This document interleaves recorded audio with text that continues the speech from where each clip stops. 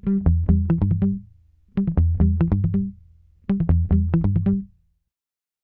শিক্ষার্থী বন্ধুরা, আমরা বিগত কয়েকদিন অর্গানিক কেমিস্ট্রির ভিডিও আপলোড করছিলাম। আজকে আমরা এমন একটা টপিকস আপলোড করব যেটা ফার্স্ট ইয়ারদের অর্থাৎ ফার্স্ট পেপারেও আছে এবং সেকেন্ড পেপারেও আছে। ফার্স্ট ইয়ারের যে শিক্ষার্থীরা তোমরা আছো, বিশেষ করে ফার্স্ট ইয়ার বলতে আমি বোঝাচ্ছি যারা এই 2020 সালে এসএসসি পরীক্ষা দিলা, তোমরা হয়তো এখনো পড়া শুরুই করতে পারো নাই, অনেকে বইও কিনো নাই, তাই তোমাদের সিলেবাস সম্পর্কে তেমন একটা ধারণা নাই। তোমাদের ফার্স্ট পেপারের মোট 5টা অধ্যায়ের মধ্যে প্রথম যে অধ্যায়টা শুরু সেটা হচ্ছে ল্যাবরেটরির নিরাপদ ব্যবহার। এই চ্যাপ্টারতে একটা টপিকস আছে, সেটা হলো টাইট্রেশন। তোমরা হয়তো 9-10-এ এই টাইট্রেশন শব্দটা শুনেছো কিনা আমি জানি না। যে তোমাকে মনে করো একটা HCl দ্রবণ দেওয়া হলো, দিয়ে সেটার ঘনমাত্রা বলে দেওয়া হলো, দিয়ে বলা হলো ওইটা দ্বারা তোমাকে অজানা কোন একটা দ্রবণের ঘনমাত্রা বের করতে বললো। এই যে একটা দ্রবণের ঘনমাত্রা জানা আছে, সেইটা দ্বারা তোমার অজানা একটা দ্রবণের ঘনমাত্রা বের করতে হচ্ছে। এই পদ্ধতির নাম হচ্ছে টাইট্রেশন। এইটা তোমাদের ল্যাবরেটরির নিরাপদ ব্যবহার অধ্যায়ের টপিক্সের মধ্যে আছে। এবং সেকেন্ড ইয়ারের স্টুডেন্ট যারা তোমরা, তোমাদের তৃতীয় অধ্যায়ে পরিমাণগত রসায়নও এইটা আছে এবং হুবহু তোমরা অবাক হয়ে যাবা একটা প্রশ্ন দেখলে। একটু দেখো ভাইয়া তোমরা প্রশ্নটা, এই যে এই প্রশ্নটা রাজশাহী বোর্ড 2019 প্রথম পত্র, মানে 2019-এ ইন্টারমিডিয়েট পরীক্ষায় ফার্স্ট পেপারে এই প্রশ্নটা দিয়েছে। এইটা একটা উদ্দীপক। তোমরা হয়তো এটা আপাতত যারা সেকেন্ড ইয়ারে উঠেছ, তারা ফার্স্ট ইয়ারে পড়ালেখা করে এসছো, তারা নিশ্চয়ই বুঝতে পারছো এটা। আর যারা ফার্স্ট ইয়ারের স্টুডেন্ট তারা একটু খেয়াল করবা ভাইয়া, এই যে এটা একটা উদ্দীপক দিয়ে বলা হয়েছে, এই যে গ নাম্বার প্রশ্নে যে এ পাত্রে বিদ্যমান অ্যাসিডের ভর নির্ণয় করো। আর ঘ নাম্বারে বলা হয়েছে দ্রবণ দুটি মিশ্রিত করলে মিশ্রণটি কি অম্লীয় বা ক্ষারীয় হবে বিশ্লেষণ করো। এটা ফার্স্ট পেপারের প্রশ্ন, রাজশাহী বোর্ড 2019। আমাকে যদি কোনো স্টুডেন্ট জিজ্ঞাসা করে যে আমি সেকেন্ড পেপারের তৃতীয় অধ্যায় অর্থাৎ পরিমাণগত রসায়ন অধ্যায় থেকে একটা মাত্র টপিকস, একটা মাত্র টাইপ পড়তে চাই, তাহলে আমি কোন টাইপের টপিকসটা পড়বো? আসলে আমি তাকে পরামর্শ দিই, এই যে দ্রবণ দুটি মিশ্রিত করলে মিশ্রণটি কি অম্লীয় হবে না ক্ষারীয় হবে বিশ্লেষণ করো। এই টপিকটা আমি তাদের পড়তে বলবো, কারণ সেকেন্ড পেপারে পরিমাণগত রসায়ন থেকে যত প্রশ্ন এসছে তার 70 থেকে 80% প্রশ্ন এসছে এই টপিক থেকে।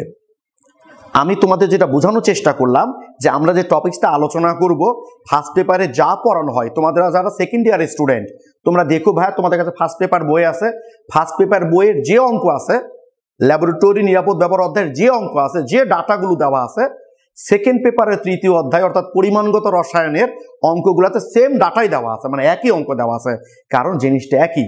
এইটা আমাদের দুই পেপারই লাগবে। তো আজকে আমরা এটা নিয়ে আলোচনা করব, দ্রবণের ঘনমাত্রা। ক্লিয়ার? তাহলে আমরা কি নিয়ে আলোচনা করতে যাচ্ছি? আজকে আমরা দ্রবণের ঘনমাত্রা নিয়ে আলোচনা করতে যাচ্ছি, যেটা আমাদের ফার্স্ট ইয়ারের কোন অধ্যায় আছে?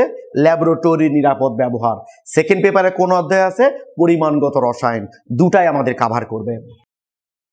একটু খেয়াল করো ভাই, ঘনমাত্রা প্রকাশের বেশ কিছু একক আছে, মোলারিটি, মোলালিটি, নরমালিটি, মূল ভগ্নাংশ, শতকরা, ppm। আমরা এত কিছু নিয়ে আজকে কথা বলবো না।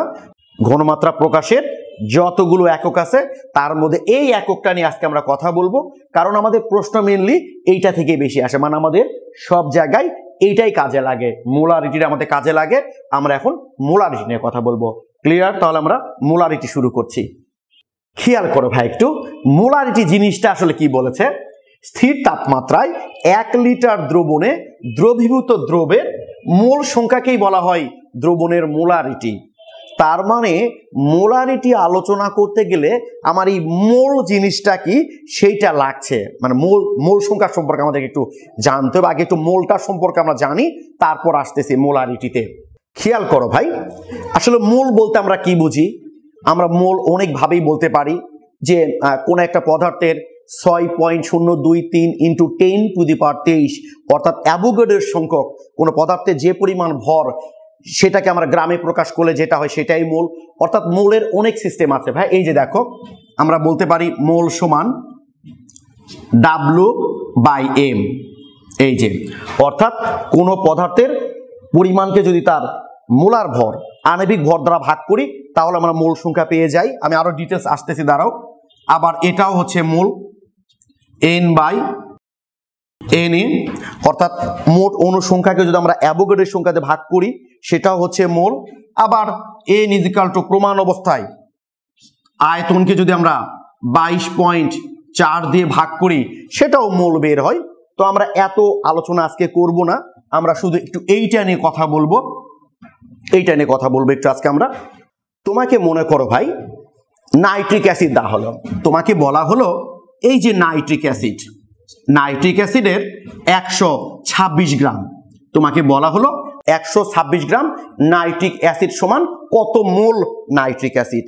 কি প্রশ্ন বুঝতে পেরেছো যে 126 গ্রাম নাইট্রিক অ্যাসিড = কত মোল নাইট্রিক অ্যাসিড। যদি তোমরা কেউ ঐকিক নিয়মে করতে যাও নিশ্চয়ই জানো নাইট্রিক অ্যাসিডের আণবিক ভর হচ্ছে 63, এবং তোমরা বোধহয় এটা জানো যে আণবিক ভরটাকে যদি আমরা গ্রাম এককে প্রকাশ করি তাহলে সেটা কিন্তু 1 মোল হয়। অর্থাৎ নাইট্রিক অ্যাসিডের আণবিক ভর হলো আমার 63, তাহলে আমি বলতে পারি 63 গ্রাম নাইট্রিক অ্যাসিড ইজ ইকুইভ্যালেন্ট কত ভাইয়া বলো তো? 1 মোল নাইট্রিক অ্যাসিড। অতএব কত দেওয়া আছে এখানে বলো তো? 126 গ্রাম নাইট্রিক অ্যাসিড ইজ ইকুইভ্যালেন্ট কত হবে তাহলে? 126 বাই কত হলো ভাইয়া বলো তো? 63 = 2 মোল। তাহলে বিষয়টা তোমরা কি খেয়াল করলা দেখো তো ভাই, যেটা আমরা একটু আগে শিখলাম। এই যে কি দেখছো তোমরা এখানে, এটা হলো পদার্থের ভর, যতটুকু পদার্থ আমরা নিয়েছি, আর এইটা কি বলতো? মোলার ভর বা আণবিক ভর।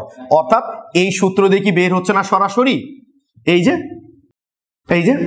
অর্থাৎ কোন যে পদার্থ যে পরিমাণ তোমাকে দেওয়া হবে তাকে যদি তার আণবিক ভর দিয়ে তুমি ভাগ করো তাহলে যেটা পাবা সেটাই হবে তার কি ভাই বলতো? মোল সংখ্যা, ওই পদার্থের মোল। ক্লিয়ার কি?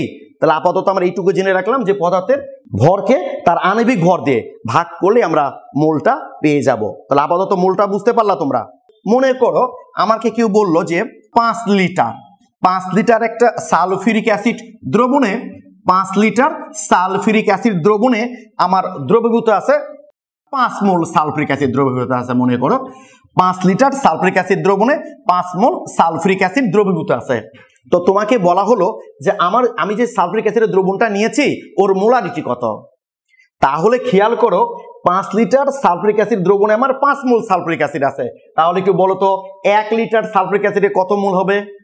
তাহলে 1 লিটার সালফিউরিক অ্যাসিডে নিশ্চয় 1 মোল হবে। তাহলে 1 লিটার সালফিউরিক অ্যাসিড কতটুকু থাকবে আমার? 1 মোল। এই যে 1 লিটার দ্রবণে যত মোল দ্রবীভূত থাকবে সেটাই হলো ওই দ্রবণের আসলে মোলারিটি। অর্থাৎ আমাকে 5 লিটার দ্রবণে 5 মোল সালফিউরিক অ্যাসিড দ্রবীভূত থাকার কারণে আমার এই দ্রবণের মোলারিটি হলো কত ভাই বলো তো? 1। তোমরা কি মোটামুটি বিষয়টা বুঝতে পেরেছো যে 1 লিটার, অর্থাৎ আমাকে যদি কেউ জিজ্ঞেস করে যে একটা সোডিয়াম কার্বনেট দ্রবণ তার মোলারিটি হচ্ছে 7, এইটা বলতে আমরা আসলে কি বুঝবো? এইটা বুঝবো আমি যে আমার ওই দ্রবণের 1 লিটারের মধ্যে দ্রবীভূত আছে কত মোল ভাই বলো তো? 7 মোল। অর্থাৎ দ্রবণের মোলারিটি এত মানেই বুঝতে হবে 1 লিটারের মধ্যে অত মোল দ্রবীভূত আছে। তোমার কি বিষয়টা ক্লিয়ার? আর একটু দেখি আমরা। আচ্ছা ধরো আমাকে বলা হলো যে 500 ml সোডিয়াম কার্বনেট একটা দ্রবণে, আমার 500 ml সোডিয়াম কার্বনেট দ্রবণে ধরো 10.6 গ্রাম সোডিয়াম কার্বনেট দ্রবীভূত আছে। তাহলে এটার মোলারিটি কত হবে? তাহলে 500 ml মানে কত লিটার ভাই বলো তো? 0.5 লিটার। তার মানে 0.5 লিটার দ্রবণে সোডিয়াম কার্বনেট আছে 10.6 গ্রাম। আচ্ছা 10.6 গ্রাম কার্বনেট সোডিয়াম কার্বনেট মানে কত মোল সোডিয়াম কার্বনেট একটু বলো তো তোমরা? তাহলে আমরা কি জানি? মোল সমান ভর ভাগ আণবিক ভর। এই ভর কত দেওয়া আছে আমার এখানে? 10.6। আর সোডিয়াম কার্বনেটের আণবিক ভর কত বলো তো? সোডিয়ামের পারমাণবিক ভর হচ্ছে 23, কার্বনের হচ্ছে 12, অক্সিজেনের হচ্ছে 16। তাহলে কত হচ্ছে দেখো তো? 23 দুগুণ 46, 58 আর হচ্ছে 3 16 48, 106। তার মানে আমার সোডিয়াম কার্বনেটের মোলার ভর যেটা মানে আণবিক ভর যেটা সেইটা হলো 106। তাহলে ইজিক্যাল টু কত হলো ভাই দেখো তো? 1 মোল। তাহলে খেয়াল করো তো আমার 0.5 লিটার সোডিয়াম কার্বনেটে আছে 0.1 মোল। তাহলে মোলারিটি মানে কত ভাই বলো তো? তাহলে 1 লিটারে কত থাকবে? তাহলে 0.5 এ যদি 0.1 হয় তাহলে 1 লিটারে কত হবে একটু বলো দেখি। তার মানে ওটার দ্বিগুণ মোল। তার মানে কত হচ্ছে বলো তো? 0.2 মোল। তার মানে আমার এই দ্রবণের মোলারিটি হলো 0.2 মোল। ব্যাপারটা কি ক্লিয়ার ভাইয়া তোমরা? এইভাবে আমাদের ক্যালকুলেশন করতে হয় যে 1 লিটার দ্রবণে যত মোল দ্রবীভূত থাকবে সেটাকে আমরা বলে থাকি আসলে ওই দ্রবণের মোলারিটি। তো আমরা এতক্ষণ বেসিক কনসেপ্টটা নিলাম। আমরা এখন অঙ্ক যখন করব খুব সহজেই এই বিষয়টাকে আমরা কিভাবে সূত্রে অ্যাপ্লাই করব একটু দেখে নিই। মোলারিটিকে কোনো বইয়ে এম দ্বারা প্রকাশ করা আছে, কোনো বইয়ে এস দ্বারা প্রকাশ করা আছে, কোনো বইয়ে সি দ্বারা প্রকাশ করা আছে। এম দেয় এই কারণে মোলারিটির প্রথম অক্ষর। আমি সাধারণত এমটা দিই না, একটু অন্য কারণ আছে, আমি বলছি তোমাদের দ্বারাও। এস হচ্ছে স্ট্রেংথ, শক্তিমাত্রা, মানে মোলারিটি তো আসলে একটা দ্রবণের শক্তিমাত্রা, তাই কোনো বই এস দেওয়া আছে। আবার কোনো বই সি দেওয়া আছে, কনসেন্ট্রেশন, ঘনমাত্রার প্রথম অক্ষর সি। আমি সাধারণত সিটাই ব্যবহার করি এই কারণে যে আমরা পরবর্তীতে যখন রাসায়নিক সাম্যাবস্থা, অম্লক্ষারক সাম্যাবস্থা যাই সব জায়গায় কিন্তু দেখবে আমরা সি ব্যবহার করে থাকি, যেমন কে সি ব্যবহার করি, আমরা কিন্তু আসলে কে এস ব্যবহার করি না। তো এই জন্য আমি সব জায়গায় সি ব্যবহার করতে কমফর্ট ফিল করি। তোমাদের যদি এম ইচ্ছা করে ব্যবহার করবা, এস চাইলে সেটাও ব্যবহার করতে পারো, আমি সি ব্যবহার করছি। একটু দেখো ভাইয়া তোমরা, তাহলে আমরা C molarity is equal to কি বলতে পারি? মোল পার লিটার, তাই না? তার মানে মোল বাই আয়তন, অবশ্যই আয়তনটা কিন্তু লিটারে প্রকাশ করতে হবে, কি ঠিক কিনা? মোল, তাহলে এককটা কি দাঁড়াবে ভাই বলো তো? মোল পার লিটার, অর্থাৎ মোলারিটির একক হচ্ছে মোল পার লিটার। এইটাকে আমাদের বইগুলোতে বড় হাতের এম দেওয়া আছে। অর্থাৎ কোন দ্রবণের ঘনমাত্রা, ধরো তোমাকে বলা হলো কোন দ্রবণের ঘনমাত্রা 0.5 দিয়ে এরকম বড় হাতের এম দেওয়া আছে, তার মানে বুঝবা আমার ওই দ্রবণের ঘনমাত্রা হলো 0.5 মোল পার লিটার। মোল পার লিটারকেই সহজে প্রকাশ করার জন্য বড় হাতের এম দেওয়া হয়। কি ক্লিয়ার? আরেকটা বিষয় তোমরা খেয়াল করো ভাই, এখানে লেখা আছে স্থির তাপমাত্রায়, অর্থাৎ তোমরা খুব ভালো করে জানো এবং এটা বুঝতে পারছো এখানে আয়তন জড়িত। অর্থাৎ আমরা তো জানি তাপমাত্রা পরিবর্তন করলে আয়তনটা কি হবে ভাই বলতো? পরিবর্তন হয়ে যাবে। তাই মোলারিটি বলার সময় কিন্তু অবশ্যই তাপমাত্রা উল্লেখ করতে হবে। মনে করো আমি তোমাকে আজকে বললাম যে এই যে দেখো আমি একটা দ্রবণ তোমাকে দিলাম, এই দ্রবণের ঘনমাত্রা হচ্ছে 5 মোলার। কালকে তুমি ওই দ্রবণটা নিয়ে কাজ করার সময় দেখছো যে না স্যার তো আমাকে ঠিক বলে নাই, 5 মোলার তো নাই, চেঞ্জ হয়ে গেছে। তা তো হতেই পারে, কারণ আজকের যে তাপমাত্রা ছিল আর কালকে তাপমাত্রাটা এক নাও হইতে পারে। তাই অবশ্যই মোলারিটি উল্লেখ করার সময় আমাদের তাপমাত্রা উল্লেখ করতে হয়। অর্থাৎ এই জন্য বললাম যে এই যে মোলারিটি সংজ্ঞা বলার সময় স্থির তাপমাত্রার কথাটা উল্লেখ করতে হবে। তাহলে molarity C is equal to কি দেখলাম আমরা? N by V. ভিটা আমাদের কিসে প্রকাশ করতে হবে? লিটারে প্রকাশ করতে হবে। একটা বিষয় স্টুডেন্টরা প্রায় কনফিউজড হয়ে যায়, একটু খেয়াল করো ভাই তোমরা, সেইটা হলো মোল এবং মোলারিটি। মোল এবং মোলারিটি দুটা গুলায় ফেলে। খেয়াল রাখবা মোলটা হলো এই যে এইটা, বস্তুর ভরকে তার আণবিক ভর দিয়ে ভাগ করে যে মানটা পাবা সেটা হলো মোল। আর মোলারিটি হলো 1 লিটার কোন একটা দ্রবণে ওই দ্রবের কত মোল দ্রবীভূত থাকছে সেটাই হলো কিন্তু কি ভাই বলো দেখি মোলারিটি। অর্থাৎ মোল ধরো 5, একটা সালফিউরিক অ্যাসিডের মোল হলো 5। এখন আমি 5 মোল সালফিউরিক অ্যাসিড 1 লিটার দ্রবণের মধ্যে দ্রবীভূত করলাম, তাহলে ওই দ্রবণের মোলারিটি হলো 5 মোলার। অর্থাৎ মোলারিটি মানে ওই মোলটা 1 লিটারের মধ্যে দ্রবীভূত থাকলে যেটা হবে। আর মোলটা হলো এই যে ভরকে আণবিক ভর দিয়ে ভাগ করলে যা হয়। তাই মাথায় থাকে যেন এটা মোল এবং মোলারিটি, এই বিষয়টা নিয়ে যেন কোনো কনফিউশন তৈরি না হয়। তাহলে আমরা মোলারিটি ইজ ইকুয়াল টু লিখতে পারি এন বাই ভি, কারণ মোল পার লিটার। তো একটু আগে আমরা কি দেখলাম ভাই দেখো তো, এন ইজ ইকুয়াল টু কি দেখলাম ভাই বলো তো আমরা? W by M into V. ভিটা অবশ্যই লিটার, তাই না? N is equal to W by M, V তো লিটারে। কিন্তু তোমরা খেয়াল করবা আমাদের অঙ্কগুলাতে কিন্তু ম্যাক্সিমাম অঙ্কেই আয়তন লিটারে দেওয়া থাকে না, আয়তন দেওয়া থাকে কি ভাই বলতো? মিলিলিটারে। তাহলে ওটাকে 1000 দিয়ে ভাগ করে কি করতে হবে? আমাদের লিটার বানাইতে হবে। তো 1000 দিয়ে ভাগ করে লিটার না বানিয়ে যদি ওইটা আমরা সরাসরি সূত্রে অ্যাপ্লাই করে দিই, W into 1000 by M V. এবার কিন্তু ভিটা কিসে ভাই বলতো? মিলিলিটারে। কি বিষয়টা কি ক্লিয়ার তোমরা? একটু খেয়াল করো, আমরা কি করলাম, molarity is equal to N by V, অর্থাৎ ভিটা হলো অবশ্যই লিটারে, তার মধ্যে যত মোল থাকে। কিভাবে বের করলাম? এটা জাস্ট ঐকিক নিয়ম থেকে বের করতে পারো। ভি লিটার আছে এন মোল, অতএব 1 লিটার থাকবে কত মোল, 1 লিটারে যত মোল সেটাই তো মোলারিটি, সেখান থেকে কিন্তু সূত্রটা এসছে। এবং এন সমান আমরা দেখলাম ডাব্লু বাই এন, জাস্ট আমি এন এর মানটা বসাই দিয়েছি এখানে।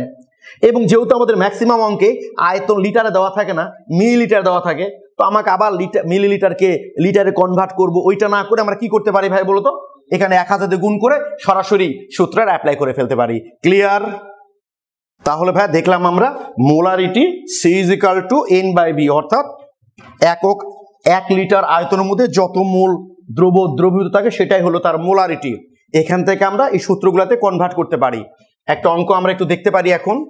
দেখো ভাই কি বলেছে এখানে, 250 ml কোন সোডিয়াম কার্বনেট দ্রবণে 10 গ্রাম বিশুদ্ধ সোডিয়াম কার্বনেট দ্রবীভূত আছে, দ্রবণটির ঘনমাত্রা মোলারিটিতে প্রকাশ করো।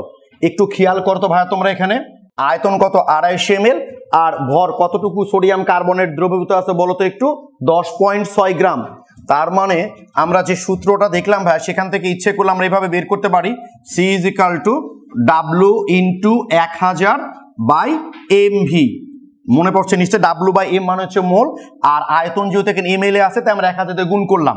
এখন তোমরা আমাকে বলো তো ভাই, এখানে আমার কত গ্রাম সোডিয়াম কার্বনেট দ্রবীভূত আছে?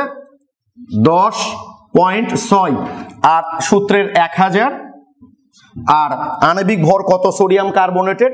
সোডিয়াম হচ্ছে 23 পারমাণবিক ভর, কার্বনের 12, অক্সিজেন হলো 16। একটু বের করো তো ভাই, সোডিয়াম 23 দুগুণ 46 যোগ 12 যোগ 3 16 48, 106। তার মানে আমার আণবিক ভর হচ্ছে 106, আর আয়তন কত দেওয়া আছে? 250। কত হচ্ছে বলো তো একটু, এটা ক্যালকুলেশন করে কত বের হচ্ছে? আমার এখানে মান বের হচ্ছে 0.4 মোল, অর্থাৎ আমার এই দ্রবণের মোলারিটি বের হলো 0.4। তোমরা কি ভাই ক্লিয়ার? এটা ক্লিয়ার কিনা? এখন একটু খেয়াল করো ভাইয়া তোমরা, আমরা অনেক সময় কনফিউজড হয়ে যাই। আচ্ছা বলো তো, 1 লিটার দ্রবণে যদি আমার 5 মোল কোনো দ্রবীভূত থাকে, তাহলে তার মোলারিটি কত হবে? 5। যদি 7 মোল দ্রবীভূত থাকে তাহলে মোলারিটি কত হবে? 7। যদি 8 মোল দ্রবীভূত থাকে মোলারিটি কত হবে? 8। আর যদি 1 লিটার দ্রবণে 1 মোল দ্রবীভূত থাকে তাহলে মোলারিটি হবে কত? 1। এবং সেই দ্রবণটাকে কিন্তু মেনলি বলা হয় ভাই মোলার দ্রবণ। তাহলে মোলারিটি আর মোলার দ্রবণ বিষয়টা কি বুঝতে পারলা? অর্থাৎ মোলারিটি হচ্ছে 1 লিটার দ্রবণে যত মোল দ্রবীভূত থাকবে সেটাই হচ্ছে মোলারিটি। আর সেই দ্রবীভূত দ্রবের পরিমাণ যদি 1 মোল হয় তাহলে সেটাই হলো মোলার দ্রবণ। অর্থাৎ মোলার দ্রবণের মোলারিটি হলো 1, সহজ কথা। অর্থাৎ কোন দ্রবণের মোলারিটি যদি 1 হয় তাহলে সেই দ্রবণটাকে আমরা কি বলবো ভাইয়া বলো তো? মোলার দ্রবণ। কি ক্লিয়ার? কোন দ্রবণের মোলারিটি 1 হলে সেই দ্রবণকে বলবো আমরা মোলার দ্রবণ। অর্থাৎ 1 লিটার দ্রবণে যদি 1 মোল দ্রবীভূত থাকে তাহলে যে দ্রবণটা তৈরি হবে সেই দ্রবণটা হলো মোলার দ্রবণ। তাহলে আমরা কি বলতে পারি, যদি আমাদের কোথাও মোলার দ্রবণ কথাটা উল্লেখ থাকে তাহলে কত ভাইয়া বলো তো? এই যে 1 মোলার, অর্থাৎ মোলারিটি 1। তাহলে তোমরাই বলো এখন, ডেসি মোলার যদি হয়, ডেসি মোলার, ডেসি মানে কি ভাই বলতো? 1/10, তার মানে 1/10 এত মোল ইজ ইকুয়াল টু বলতে পারি আমরা 0.1 মোল। অর্থাৎ দ্রবণের মোলারিটি যদি 0.1 মোল হয় তাহলে সেটা হচ্ছে ডেসিমোলার দ্রবণ বলবো আমরা। অর্থাৎ কোথাও যদি ডেসিমোলার দ্রবণ কথাটা উল্লেখ থাকে তাহলে বুঝবা দ্রবণের মোলারিটি হচ্ছে 0.1। তাহলে একইভাবে একটু দেখো তো ভাইয়া, যদি আমাদের সেমিমোলার দ্রবণ বলা হয়, সেমিমোলার দ্রবণ, তাহলে সেমি মানে কি বুঝি ভাই বলো তো আমরা? 1/2 মোল। অর্থাৎ কত হবে ভাই বলো তো? 0.5 মোল। অর্থাৎ কোন দ্রবণের মোলারিটি যদি 0.5 মোল হয় তাহলে সেটা হচ্ছে কিন্তু ভাই সেমিমোলার দ্রবণ। এখন বলো তো একটু, যদি আমাদের সেন্টিমোলার দ্রবণ বলা হয় তাহলে নিশ্চয়ই তোমরা বলতে পারবা সেন্টিমোলার। সেন্টি মানে কি? 1/100, 1/100 অর্থাৎ 0.01 মোল। আচ্ছা, যদি কোথাও উল্লেখ থাকে আমাদের তাহলে মিলিমোলার, তাহলে কি বলবো বলো তো ভাই? নিশ্চয় 1/1000 এত মোল ইজ ইকুয়াল টু 0.001 মোল।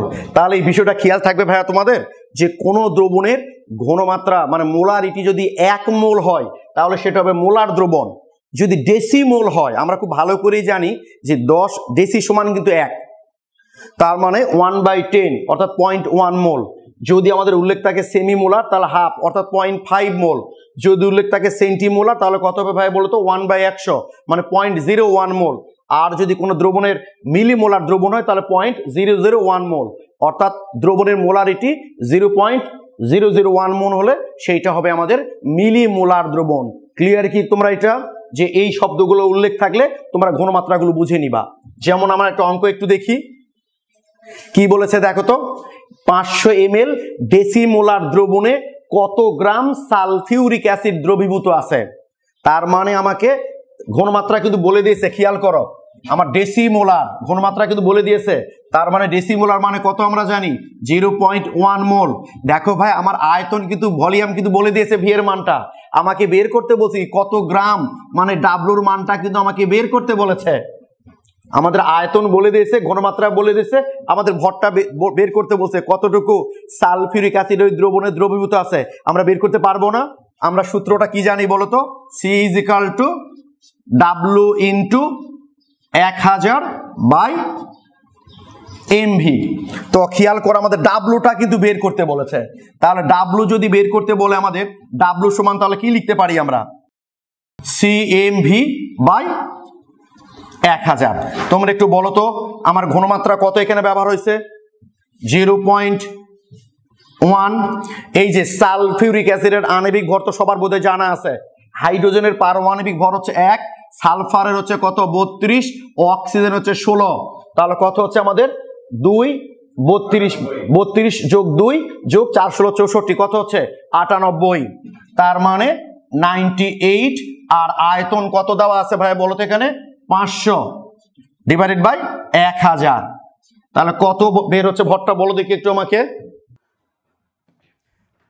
অর্থাৎ 4.9 গ্রাম।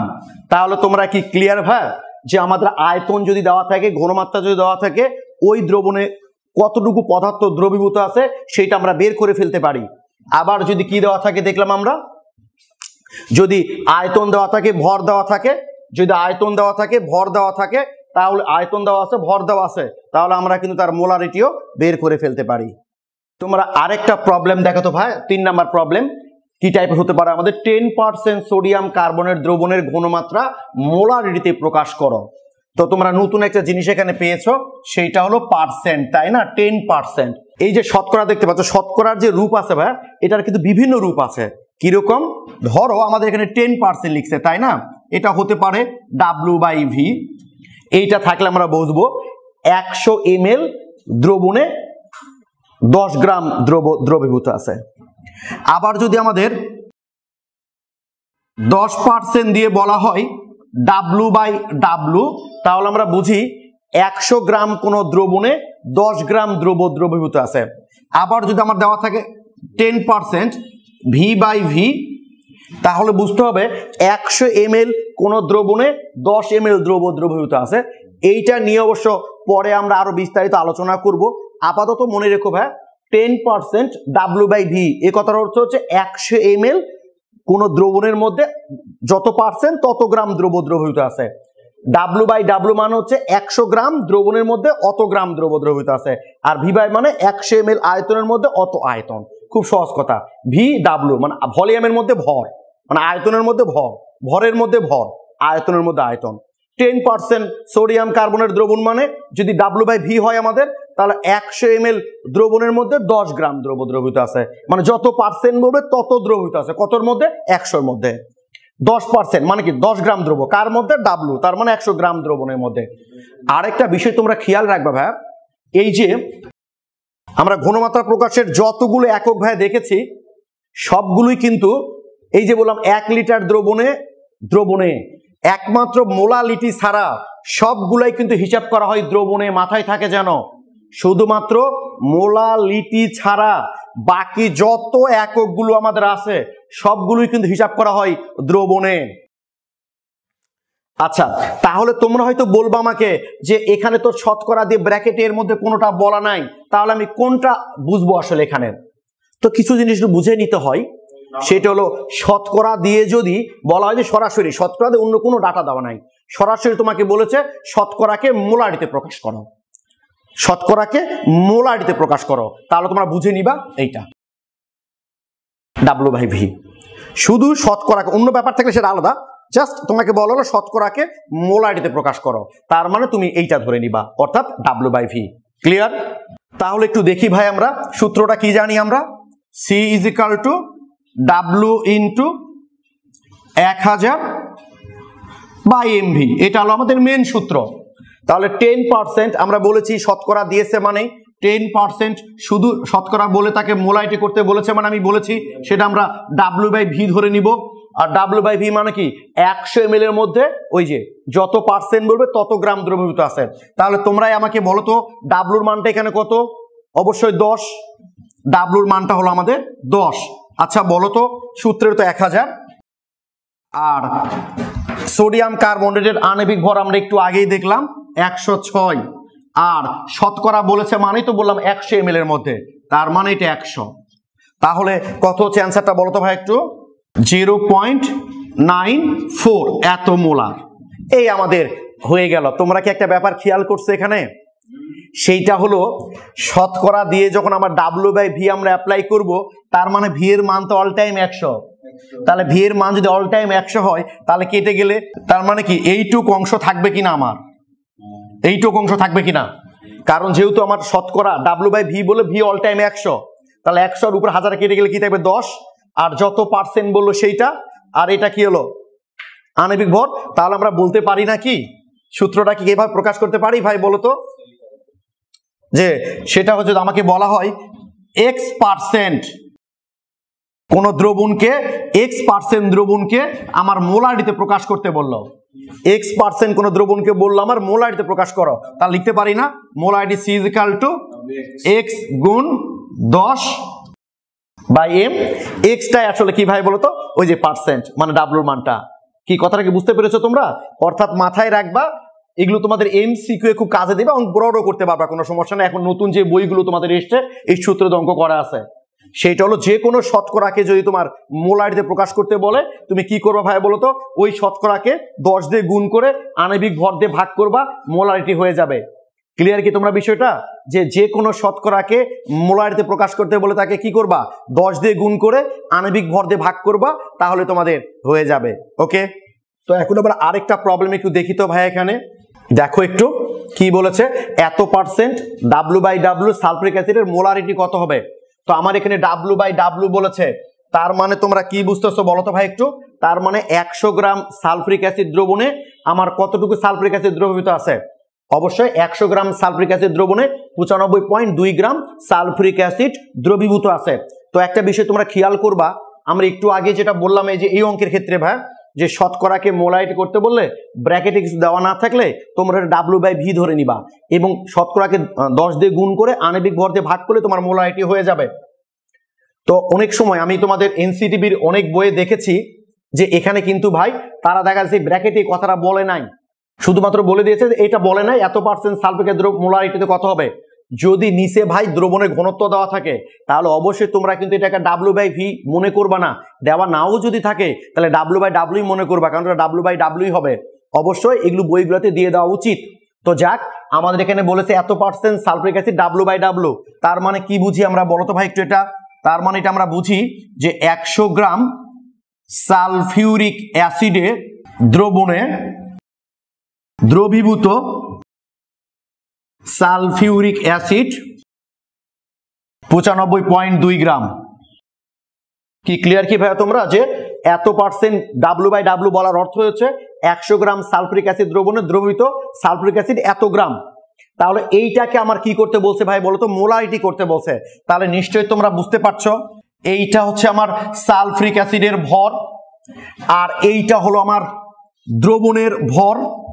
এখন সূত্র আমরা কি জানি বলো তো ভাই একটু? C = W into 1000 by MV.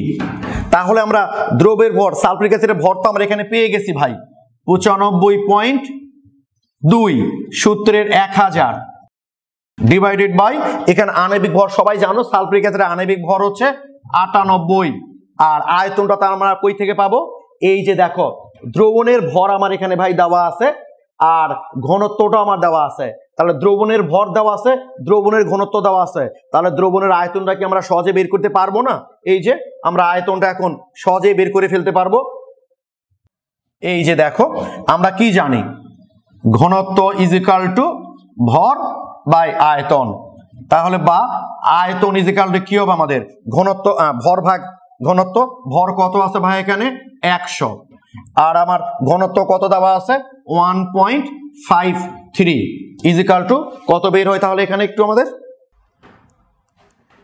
65.4 তাহলে ক্লিয়ার কি ভাই তোমরা এই যে আমরা ভর পেয়ে গেছি 95.2 আণবিক ভর তো বুঝতে পারছো 98 আয়তনটা পেয়ে গেলাম আমরা 65.4 এই মানটা বসিয়ে দিলেই এই যে 65.4 এই যে ক্যালকুলেশন করলে যে মানটা বের হবে এটাই হচ্ছে এটার অ্যান্সার মানটা কত বের হচ্ছে একটু দেখে নিই আমরা ইজ ইকুয়াল টু 14.8 মোলার এটাই হলো আমাদের এই দ্রবণের ঘনমাত্রা মোলারিটিতে ক্লিয়ার কি ভাই তোমরা তাহলে মাথায় থাকবে তোমাদের যে আমাদের যদি এই যে পার্সেন্ট দিয়ে W/W বলে বলে মোলারিটি কত হবে এবং দ্রবণের ঘনত্ব যদি দেওয়া থাকে তাহলে আমার W মানে যত পার্সেন্ট দেওয়া থাকবে সেটা কতর মধ্যে সেটা 100-র মধ্যে এই ঘনত্ব এবং এই যে দ্রবণের ভরকে ইউজ করে আমরা আয়তনটা পেয়ে যাব সেটা বসালে আমাদের অঙ্কটা হয়ে যাবে ক্লিয়ার ভাই তোমরা এইভাবেও কিন্তু আমাদের মোলারিটিতে কনভার্ট করতে বলবে আরেকটা দেখি আমরা কি বলেছে এখানে দেখো তো ভাই 1000 গ্রাম পানিতে 120 গ্রাম ইউরিয়া দ্রবীভূত আছে দ্রবণের মোলারিটি নির্ণয় করো তাহলে খেয়াল করো তো 1000 গ্রাম পানিতে 120 গ্রাম ইউরিয়া দ্রবীভূত আছে দ্রবণের মোলারিটি নির্ণয় করো দ্রবণের ঘনত্ব বলেছে আমার কত এত গ্রাম পার ml তাহলে খেয়াল করো একই ঘটনা আমরা সূত্রটা আগে একটু লিখে নিচ্ছি এখানে আমরা C = কি জানি W ইন্টু 1000 বাই mv তো ইউরিয়ার আণবিক ভর তো তোমরা বের করতে পারবা হাইড্রোজেনের 1 নাইট্রোজেনের 14 কার্বনের হচ্ছে 12 আর অক্সিজেন হচ্ছে 16 এগুলোকে তোমরা এখান থেকে সহজে বের করতে পারবা ইউরিয়ার আণবিক ভর হচ্ছে 60 বের করবা 60 বের হবে তাহলে ভাই দেখো আমার আণবিক ভরটা 60 ঠিকই আছে ইউরিয়ার ভর কতটুকু দিয়েছে 120 তার মানে একটু খেয়াল করো আমার ডাব্লুর মানটা বের হচ্ছে 120 গ্রাম আর আমার ইউরিয়ার মোলার ভর যেটা আণবিক ভর যেটা সেটা হচ্ছে 60 এই যে হাইড্রোজেনের 2 নাইট্রোজেনের 14 যোগ কার্বনের হচ্ছে 12 অক্সিজেনের 16 নাইট্রোজেন আরেকটা আছে 14 হাইড্রোজেন আর আছে 2টা যোগ করে দেবা 60 বের হবে এখন আমরা আয়তনটা কোথায় পাবো খেয়াল করো তো ভাই এখানে 1000 গ্রাম পানিতে 120 গ্রাম ইউরিয়া আছে তাহলে মাথায় রাখবা আমি তোমাদের একটা কথা একটু আগেই বললাম যে শুধুমাত্র মোলারিটি হিসাব করি আমরা দ্রাবকে আর বাকি যত একক আছে ঘনমাত্রা প্রকাশের সবগুলো কিন্তু আমরা হিসাব করি কিসে ভাই বলো তো দ্রবণে তার মানে আমার 100 গ্রাম পানিতে আছে 120 গ্রাম ইউরিয়া তাহলে এটা হচ্ছে দ্রাবকের ভর এটা হচ্ছে দ্রবের ভর তাহলে তোমরা কি আমাকে একটু বলবা ভাই বলো তো তাহলে দ্রবণের ভর আমার কত বের হবে দ্রবণের ভর এই যে 1000 গ্রাম পানিতে মানে দ্রাবকের ভর হচ্ছে 1000 আর দ্রবের ভর হচ্ছে 120 তার মানে দ্রবণের ভরটা আমার বের হবে 1000 যোগ 120 ইজ ইকুয়াল টু কত হচ্ছে 1120 গ্রাম খেয়াল রাখবা ভাই আমি আবারও বলছি এটা অনেকেই ভুল করে কিন্তু শুধুমাত্র এই যে দ্রাবকের যে ভরটা সেটা ইউজ করে নো দ্রাবকের না কারণ আমার সংজ্ঞাতে কি বলেছি 1 লিটার দ্রবণে যত মোল অর্থাৎ দ্রবণটা ইউজ করতে হবে আমার তাহলে আমার দ্রবণের ভর কত বড় হলো 1120 এইবার দ্রবণের ঘনত্ব কত দেখলাম ভাই দেখো তো একটু আমার দ্রবণের ঘনত্ব 1.12 তাহলে আমরা খুব সহজেই দ্রবণের আয়তনটা কি বের করে ফেলতে পারবো না দেখি একটু তাহলে দ্রবণের আয়তন ভি সমান কি লিখতে পারি আমরা এই যে W/D একটু আগেই দেখলাম আমার W কত আছে এখানে 1120 আর D কত দেখলাম আমরা 1.12 ইজ ইকুয়াল টু কত বের হচ্ছে দেখো তো ভাই একটু, 1000। এটা হলো ml, তাহলে ইজ ইকুয়াল টু 1 লিটার। তাহলে একটু খেয়াল করো তো ভাই, এখানে আমরা W পেয়ে গেলাম 120, M হচ্ছে 60 আর V এর মান হচ্ছে 1000 ml। তাহলে তোমরা কি এখান থেকে সিটা বের করতে পারবা না এখন? তাহলে এই মানগুলো বসালেই হয়ে যাবে। তাহলে আমরা কি এখানে একটা এক্সক্লুসিভ জিনিস দেখলাম, যে আমরা কিন্তু এখানে অঙ্কে কি দেখেছিলাম, 1000 গ্রাম পানিতে, এটা হলো দ্রাবকের ভর, এটা হলো দ্রবের ভর, তাই আমরা দুটা যোগ করে কি করেছি, দ্রবণের ভরটা বের করেছি। সেখান থেকে আমরা ঘনত্ব দিয়ে ভাগ করে দ্রবণের আয়তন বের করেছি, সেটা এখানে আমরা অ্যাপ্লাই করছি। এভাবে আমরা মোলারিটিটা বের করে ফেলতে পারি। তো ভাই দেখো তো একটু, তোমরা এই যে অঙ্কটা আমরা প্রথমে লিখেছিলাম, এই অঙ্কটা তোমরা এখন সলভ করতে পারো কিনা একটু দেখো তো কি বলেছে। এ পাত্রে বিদ্যমান সালফারিক অ্যাসিডের, ঘ নাম্বারটা তোমরা আপাতত পারবা না, এটা একটু টাইম লাগবে, আর একটু সামনে পরবর্তী ক্লাস তোমাদেরকে করতে হবে। গ নাম্বারটা দেখো, এ পাত্রে বিদ্যমান অ্যাসিডের ভর নির্ণয় করো।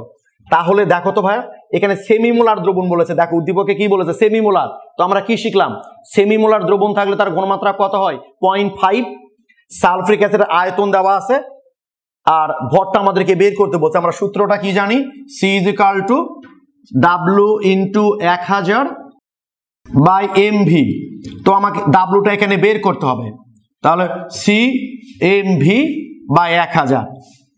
দেখো তো অঙ্কটা এখন হয়ে যাবে কিনা। আমার সেমিমোলার দ্রবণ, তার মানে আমার ঘনমাত্রা কত হবে এখানে, 0.5। সালফিউরিক অ্যাসিডের আণবিক ভর তো আমরা জানি 98, আয়তন কত দেওয়া আছে ভাই বলো তো এখানে, 250 ml বাই 1000, যেটা ক্যালকুলেশন করে আমাদের আসবে, এটাই হচ্ছে অ্যান্সার। কি ক্লিয়ার ভাই তোমরা? তাহলে মোটামুটি পরিমাণ দেওয়া থাকলে বা শতকরা দেওয়া থাকলে এগুলোকে তোমরা মোলারিটিতে বের করতে পারবা কিনা। তো তোমাদের মোটামুটি মোলারিটি সম্পর্কে একটা ধারণা আপাতত হয়েছে কিনা। তো এবার একটু দেখি আমরা কি কি দেখলাম। এই যে আমরা সংজ্ঞা দেখলাম, কিছু অঙ্ক দেখলাম আমরা। ওকে, এবার একটু দেখো ভাই, মোলারিটি অফ আয়ন, আয়নের ঘনমাত্রা আমরা কি করে বের করব একটু দেখো তোমরা। একটা অঙ্ক লেখা আছে এখানে, 500 ml সোডিয়াম কার্বনেট দ্রবণে 53 গ্রাম সোডিয়াম কার্বনেট দ্রবীভূত থাকলে সোডিয়াম কার্বনেটের ঘনমাত্রা বের করতে বলেছে। ধরো সোডিয়াম আয়নের ঘনমাত্রা বের করতে বলতে পারে, কার্বনেট আয়নের ঘনমাত্রা বের করতে পারে, অর্থাৎ আয়নের ঘনমাত্রাটা আমরা কি করে বের করব। খুবই সহজ একটা বিষয়, একটু খেয়াল করো তোমরা কিভাবে বের করবে এটা আমরা। তো তোমার প্রথম কাজটাই হবে আগে সোডিয়াম কার্বনেটের ঘনমাত্রাটা বের করে নেওয়া। তো কি করে বের করব, দেখো আমার আয়তন কিন্তু দেওয়া আছে 500 ml, সোডিয়াম কার্বনেটের ভর কিন্তু দেওয়া আছে এত গ্রাম। আমার মোলারিটিকে আমরা সহজে বের করে ফেলতে পারবো না। এই যে C is equal to W into 1000 by MV। W কত আছে ভাই এখানে, 53।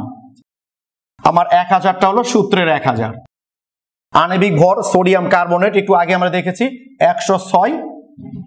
আচ্ছা তোমাদের একটু বলে রাখি আমি, যে এই সোডিয়াম কার্বনে, যেমন সোডিয়াম কার্বন, এগুলোর পারমাণবিক ভর অঙ্কে দেওয়া থাকতেও পারে, নাও দেওয়া থাকতে পারে।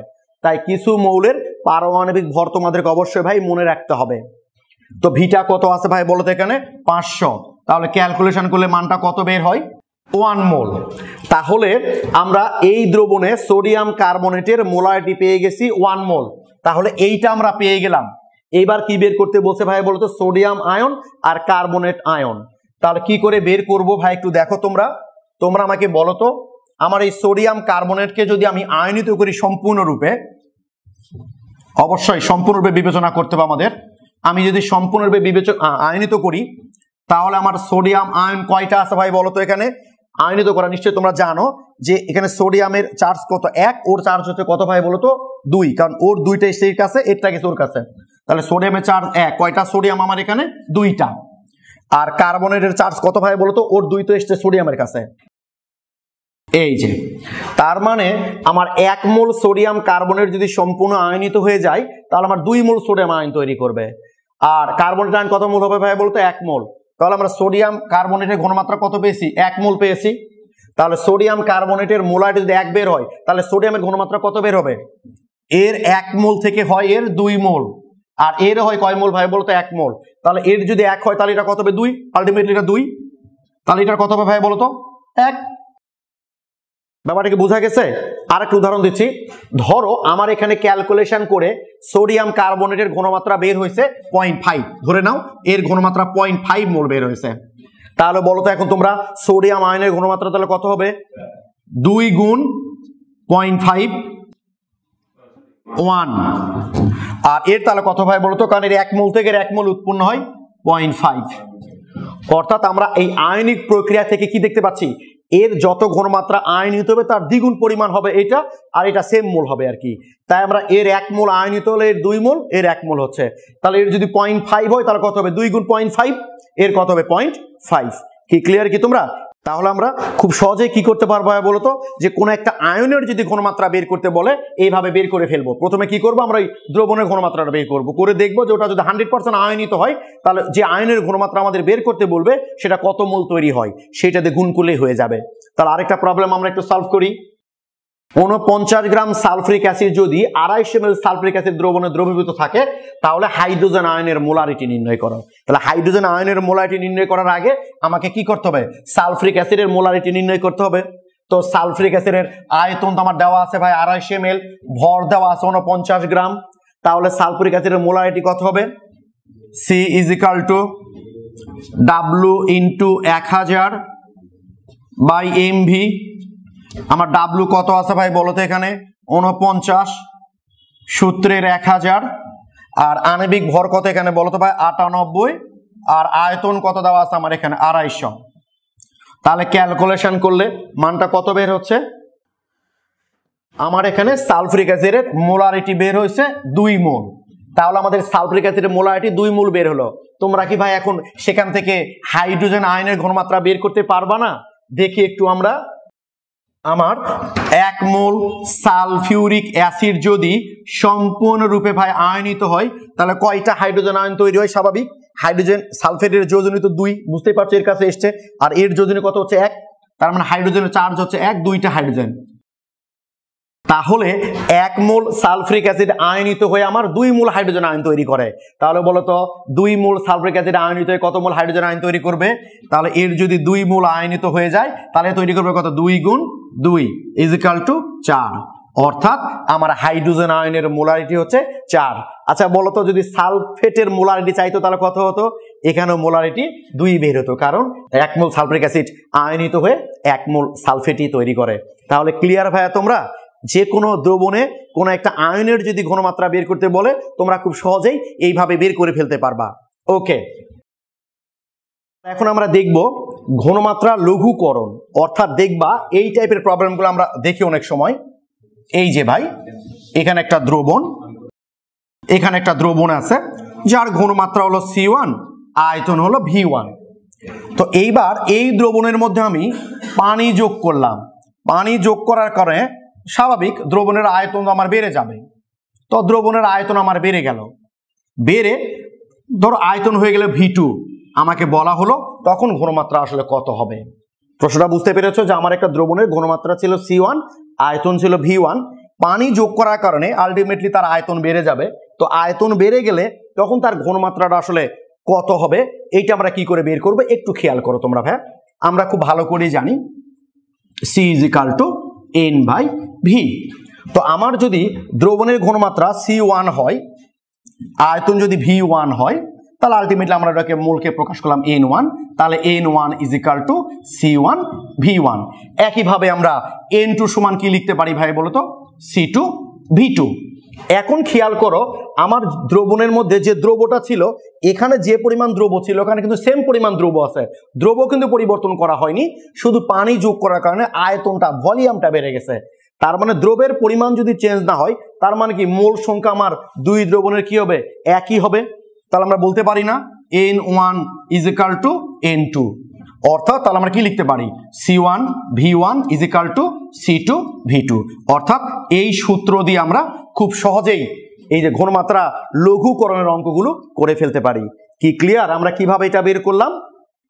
যে প্রাথমিক ঘনমাত্রা ছিল C1V1, পানি যোগ করলাম, করার কারণে আমরা আয়তন বেড়ে গেল, তখন ঘনমাত্রা কত হবে এই সূত্র দিয়ে আমরা বের করে ফেলতে পারি। যেমন একটা উদাহরণ দেখি আমরা।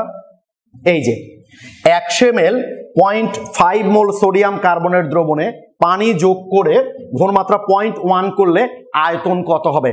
তাহলে খেয়াল করো তো ভাই তোমরা একটু, আমার এখানে প্রাথমিক ঘনমাত্রা কত ছিল, মানে C1 এইটা, তখন আয়তন কত ছিল আমার V1। তো পানি যোগ করার কারণে আমার ঘনমাত্রা এত মোল, পানি যোগ করার কারণে আমার ঘনমাত্রা এই যে এটা হয়ে গেছে। এবার আমাকে আয়তনটা আসলে বের করতে বলেছে। তাহলে কি সূত্র দেখলাম আমরা? C1 V1 is equal to C2 V2। আমাদের এখানে V2টা আমাকে বের করতে বলেছে। তাহলে কি হবে? C1 V1 বাই হচ্ছে C2। এই তো মানগুলো বসালে আমাদের অঙ্ক হয়ে যাবে। C1 কত আছে ভাই এখানে? 0.5। আমার এখানে V1 কত আছে? 100। আচ্ছা C2 কত আছে ভাই বলো তো? 0.1। তাহলে আয়তন কত হচ্ছে? তার মানে আয়তন হলো আমার 500। আবার এখানে আরো একটা কথা তোমাকে জিজ্ঞেস করতে পারে যে 1 ml 0.5 মোল সোডিয়াম কার্বনেট দ্রবণে পানি কতটুকু পানি যোগ করলে ঘনমাত্রা 0.1 হবে? তাহলে সেক্ষেত্রে কি করবা বলো তো একটু? আগে আমার পানি আয়তন কত ছিল দ্রবণের? 100। এখন আমার আয়তন কত হয়ে গেছে বলো তো? 500। তাহলে কতটুকু পানি যোগ করতে হয়েছে? নিশ্চয় কতটুকু হবে? 500 বিয়োগ এই যে 500 বিয়োগ 100 ইজ ইকাল টু 400 ml। কি ক্লিয়ার কি ভাইয়া তোমরা? এইভাবে কিন্তু প্রশ্ন বলতে পারে যে 1 ml 0.5 মোল সোডিয়াম কার্বনেট দ্রবণে কতটুকু পানি যোগ করলে দ্রবণের ঘনমাত্রা 0.1 হবে। তাহলে এক্ষেত্রে কি করতে হবে আমাকে? যে দ্রবণের ঘনমাত্রা যখন 0.1 ছিল তখন তার আয়তন কত সেটা আমাকে বের করতে হবে। তাহলে আগের আয়তন কত ছিল দ্রবণের? 100। এখন আয়তন কত হলো? 500। তাহলে কতটুকু পানি যোগ করতে হবে আমার? অবশ্যই 500 বিয়োগ 100, 400 ml। এইভাবে অঙ্কগুলো আমাদের দিতে পারে। এবার আরেকটা প্রবলেম আমরা একটু দেখি। 0.5 মোল নাইট্রিক অ্যাসিড নমুনা থেকে 100 ml 0.1 মোল নাইট্রিক অ্যাসিড দ্রবণ প্রস্তুত করতে কত ml পানির প্রয়োজন হবে? এই যে এই অঙ্কটা কিন্তু আমাদের রাজশাহী বোর্ড 2016 দিয়েছে ফার্স্ট পেপারে। চিন্তা করো, এটা ফার্স্ট পেপারে কিন্তু রাজশাহী বোর্ড 2016 MCQ পরীক্ষায় দিয়েছে। তোমাদের কাছে বই থাকলে তোমরা রাজশাহী বোর্ড 2016 প্রশ্ন বের করবে MCQ, এই অঙ্কটা তোমরা পেয়ে যাবা। ওকে, তো দেখি এটা আমরা কিভাবে সলভ করব। কি বলেছে ভাই? যে এত মোল, তারপর নাইট্রিক অ্যাসিডের ঘনমাত্রা কত ছিল বলতো এখানে? এটা আমি যেহেতু মান দেওয়া আছে এটাকে আমরা 1 ধরে নিই। এটা আমার C1, এইটা হলো কত ভাই বলতো? C2। তাহলে 0.5 যখন ঘনমাত্রা ছিল তখন তার আয়তন কত সেটা আমাকে নিশ্চয়ই বের করতে হবে। যে আমার ঘনমাত্রা যখন ছিল 0.1 তখন ছিল আয়তন কত? 100। তাহলে ঘনমাত্রা যখন 0.5 তখন আমার আয়তন কত হবে সেটা আমাকে অবশ্যই বের করতে হবে। এই যে আমরা এখন বের করি C1 V1 is equal to C2 V2। তাহলে আমার V2 এর মানটা কত বের হবে? আমি একবারে মানটা বসিয়ে দিচ্ছি। এখন আমার C1 হচ্ছে 0.1 ইন্টু V1 হলো 100 আর আমার C2 বের হলো 0.5। তাহলে কত বের হচ্ছে ভাই বলো তো এখানে? 20 ml। তার মানে আমার যখন দ্রবণের ঘনমাত্রা ছিল 0.1 তখন আয়তন ছিল 100, আর ঘনমাত্রা যখন 0.5 তখন আমার আয়তন ছিল 20। তোমরা অবাক হয়ে যাবা, আমাদের MCQ অপশনগুলো কি কি আছে জানো?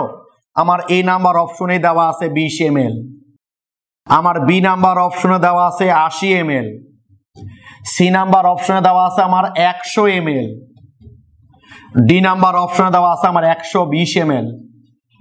এটা যেহেতু MCQ কোশ্চেন এবং দেখা যায় যখনই আমার V2 এর মানটা 20 ml বের হয়ে যায় স্টুডেন্টরা কিন্তু প্রথমে দেওয়া আছে 20 ml ওটাই পূরণ করে।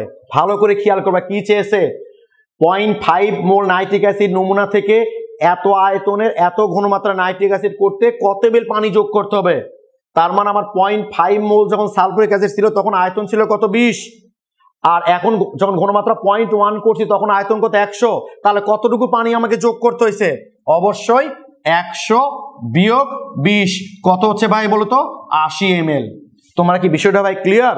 এটা খেয়াল করবা যে তোমাকে পরিবর্তিত আয়তন বের করতে বলেছে নাকি ওই আয়তন হতে গেলে কত পানি যোগ করতে হবে সেটা বের করতে বলছে, এইটা একটু অবশ্যই খেয়াল করবা তোমরা।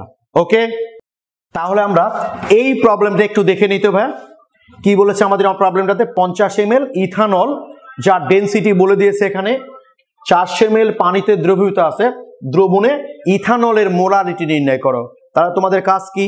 প্রথমেই তোমরা কি করবা? অবশ্যই সূত্রটা লিখে নিবা। মোলারিটি সূত্রটা আগে লিখে নেবো আমরা। তাহলে molarity C is equal to কি জানি আমরা? W into 1000 by MV। সূত্রটা লিখে নিলাম আমরা। এইবার দেখো তো ভাই, এখানে আমার ডাব্লুর মানটা কত? আমার কিন্তু এখানে ডাব্লু বাই সরাসরি দেওয়া নাই, দেখো 50 ml আয়তন দেওয়া আছে ইথানলের এবং তার ঘনত্ব দেওয়া আছে। তাহলে আমরা কি ভরটা বের করতে পারবো না ভাই? W is equal two D into V, ওই যে ঘনত্ব ইজিক্যাল টু ভর ভাগ আয়তন, তাহলে ভর ইজিক্যাল টু কি হবে? ঘনত্ব ইন্টু আয়তন। আমার ঘনত্ব কত আছে? 0.79 ইন্টু আমার আয়তন কত ইথানলের? 50, তাহলে ইজিক্যাল টু 39.5 গ্রাম। তাহলে আমরা ভাই ভরটা পেয়ে গেলাম। আচ্ছা, ইথানল, তোমরা কি ইথানলের সংকেতটা জানো? এইটা হচ্ছে ইথানলের সংকেত C2H5OH। তাহলে এর আণবিক ভরটা কত হবে একটু বলো তো ভাইয়া তোমরা? কার্বনের 12 12 24 আর হাইড্রোজেনের 6 কত হচ্ছে? 30 আর 16 46। তার মানে ইথানলের আণবিক ভর হচ্ছে আমার 46। তাহলে M ইজিক্যাল টু 46। এইবার তোমরা বলো তো ভাই একটু আমার ভিটা কত হবে? এই যে এটা স্টুডেন্টরা কিন্তু ভুল করে, দেখা যায় ভিটা তারা বসাই দেয় 400। কি বলেছে দেখো তো? 400 ml পানিতে, তার মানে 400 ml হচ্ছে দ্রাবকের আয়তন। আমার মোলারিটি বের করতে গেলে কি লাগবে ভাই বলো দেখি? দ্রবণের আয়তন লাগবে। কিন্তু তাহলে দ্রবণের আয়তন কত হচ্ছে? আমরা দ্রবণ সমান কি জানি? দ্রব প্লাস দ্রাবক। তাহলে দ্রব কত আছে? 50 আর দ্রাবক কত আছে? 40। তাহলে কত হবে ভাই বলো তো? 450 এত ml। কি বোঝা গেছে কি? এই ভুলটা যেন কখনোই না হয়। এই অঙ্ক স্টুডেন্টদের পরীক্ষায় দিলে দেখবা অনেকেই ভি এর মানটা 400 বসাবে। নো, 400 হচ্ছে পানি অর্থাৎ দ্রাবকের ভর। দ্রাবকের ভর প্লাস দ্রবের ভর মিলে হয় দ্রবণের ভর, অর্থাৎ ভি এর মানটা হবে আমার 450। তাহলে এখন আমরা সহজে অঙ্কটা করে ফেলতে পারি। দেখো আমার ডাব্লু কত বের হয়েছে এখানে?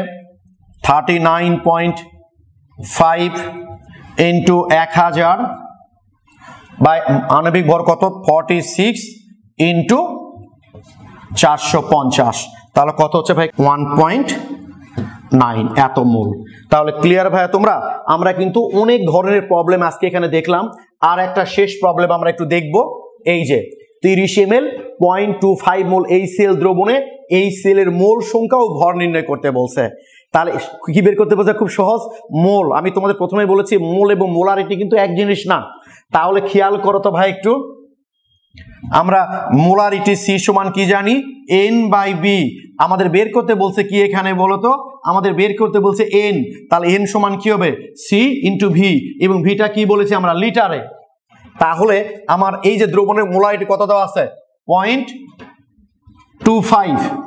আর ভি এর মান কত দেওয়া আছে ভাই বলতো? 30। তো 30 তো এটা মিলিলিটারে ছিল। কি 30টা কিসে ছিল? মিলিলিটারে। বাট আমার ভিটা লাগবে কিসে এখানে? লিটারে। তার মানে 10⁻³ তাহলে কত মান বের হবে একটু দেখি ভাই আমরা?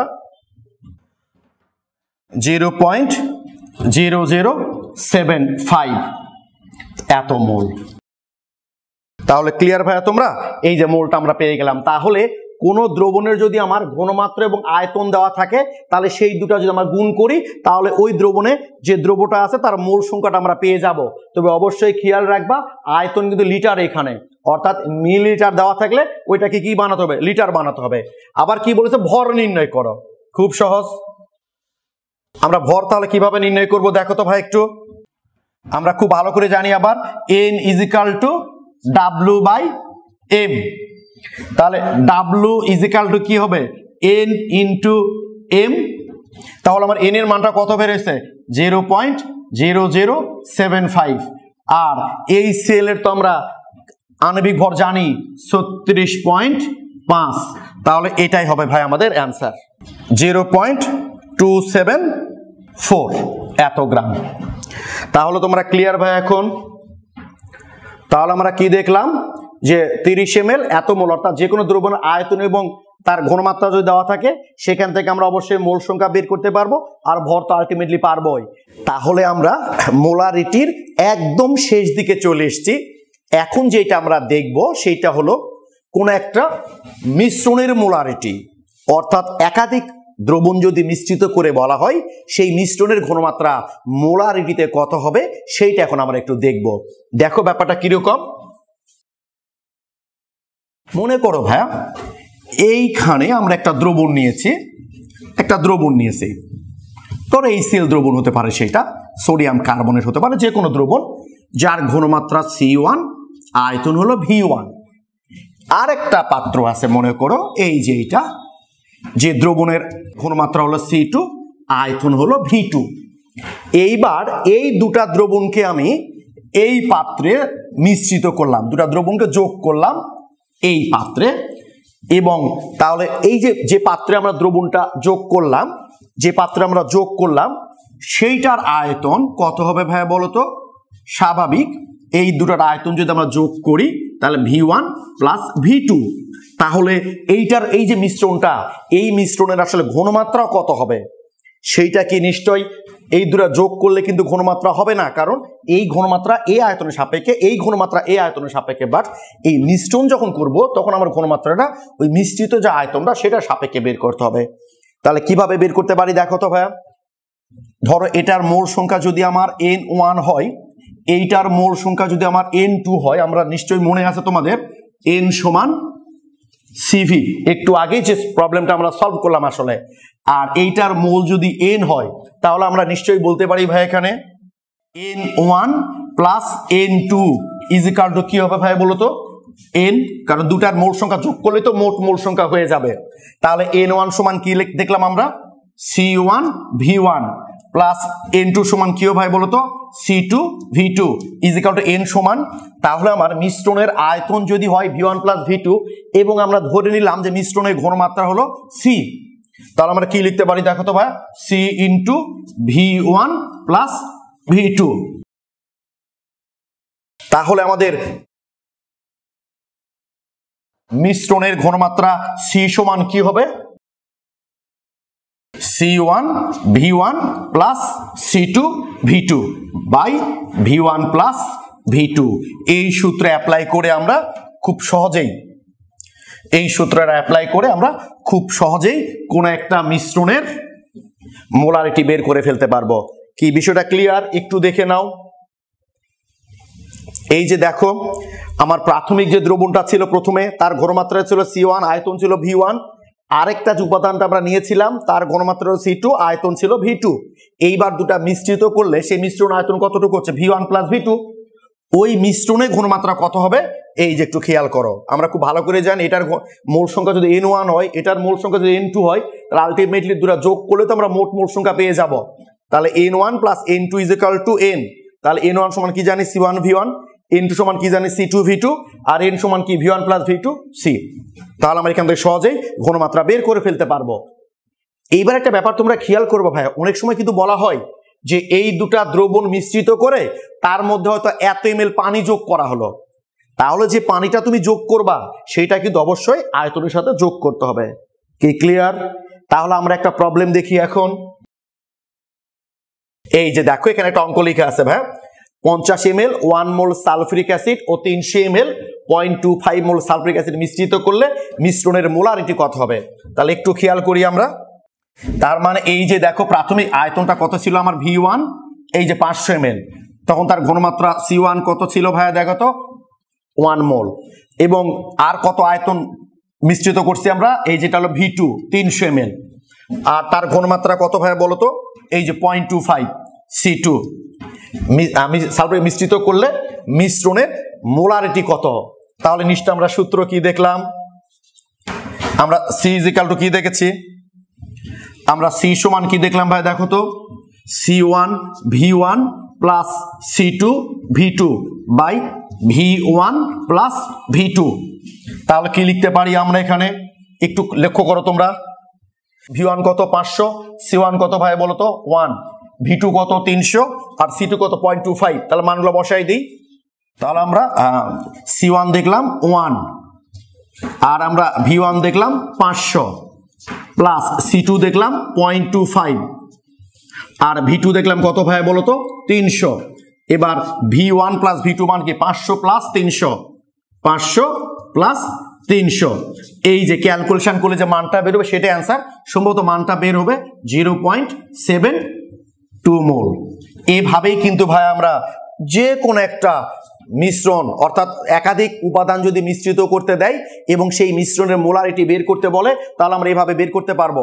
তবে অবশ্যই একটা বিষয় খেয়াল করবা, কিন্তু আমার এই যে উপাদানগুলো এগুলো কিন্তু একই জাতীয় হতে হবে, অর্থাৎ হয় সবগুলোই অ্যাসিড অথবা সবগুলোই ক্ষার। এখন যদি কেউ আমাকে বলো যে ভাইয়া যদি অ্যাসিড এবং ক্ষার দুটো আলাদা দেয় তাহলে কিন্তু এরকম না, সেখানে অন্যরকম একটা ব্যাপার আছে, সেইটা আমরা সামনে ভিডিওতে যখন অম্লমিতি ক্ষারমিতির অঙ্কগুলো করব তখন এটা দেখব। আপাতত মনে রাখবা যে আমাদের কোন একটা মিশ্রণের মোলারিটি যখন বের করতে বলবে, যে উপাদানগুলো মিশ্রিত করবে সেই উপাদানগুলো কিন্তু একই প্রকৃতির হতে হবে, অর্থাৎ হয় অ্যাসিডগুলো মিশ্রিত করবে অথবা শুধু ক্ষার মিশ্রিত করবে। অ্যাসিড এবং ক্ষার একসাথে মিশ্রিত করলে কিন্তু এই সূত্রে অঙ্কটা করা আসলে যাবে না, একটু আলাদা বিষয় আছে, সেটা আমরা নেক্সট ক্লাসে করব। ওকে, এতক্ষণ আমরা মোলারিটি সম্পর্কে একটা ধারণা নিলাম আমরা, এবং মোলারিটি থেকে যতভাবে প্রশ্ন আসতে পারে কোনো দ্রবণের ঘনমাত্রা নির্ণয়ের ক্ষেত্রে আমরা সবই মোটামুটি আলোচনা করেছি। এরপর তোমাদের প্রবলেম হতে পারে, তো আমি আবারও তোমাদের মনে করে দিচ্ছি আমরা যে টপিকসগুলো এখন পড়ছি এটা 2 ইয়ারের জন্যই। ফার্স্ট পেপারের প্রথম অধ্যায় আছে, আর সেকেন্ড ইয়ারের স্টুডেন্ট যারা তোমাদের তৃতীয় অধ্যায় আছে, এবং তোমরা নিশ্চয়ই বুঝতে পারছো তোমরা ফার্স্ট ইয়ারের জিনিসগুলো কিন্তু পড়ে এসছো। আর আরেকটা বিষয়, তোমরা আমাকে অনেকেই ফোন করছো যে ক্লাস শুরু হলে, আমাদের প্রাইভেট শুরু হলে এই টপিকসগুলো আবার পড়ানো হবে কিনা। অবশ্যই পড়ানো হবে, কিন্তু তুমি একটু চিন্তা করে দেখো ভাই, আমাদের এই ভিডিওগুলো তৈরি করতে, এডিটিং করতে কিন্তু অনেক পরিশ্রম হচ্ছে। আমরা শুধু পরিশ্রম করছি তোমাদের জন্য। এই যে করোনা ভাইরাসের কারণে তোমাদের কলেজ বন্ধ, প্রাইভেট বন্ধ, বাইরে যাওয়ার কোনো উপায় নাই। এখন তুমি তোমার রুমে বসে এই বিষয়গুলো নিয়ে যত চিন্তা করতে পারবা, চিন্তা করার সময় পাবা। তুমি বলো তো ভাই, কলেজ প্রাইভেট এগুলো শুরু হলে সেই সময়টা কি তুমি পাবা?